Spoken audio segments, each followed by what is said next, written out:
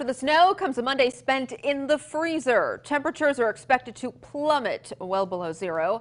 A reminder to be careful using space heaters. According to the National Fire Protection Association, 4 out of 5 home heating related deaths are caused by space heaters.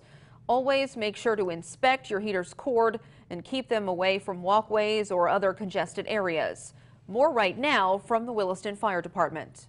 Having them unattended and them falling over, they can easily start a fire that way. Obviously, the electric coil in it gets real hot, and that's what generates the heat. So having them unattended, like on wobbly furniture, you really want them on the floor primarily, and you want to have them supervised. So if you're in a room like working or awake, that's where you want to have it. You don't want to have it in a bedroom where it can get knocked over by a pet or whatnot and fall over on the floor. Cummings said it's also important to not put wet gloves or other items close to the heater that could cause it to short circuit.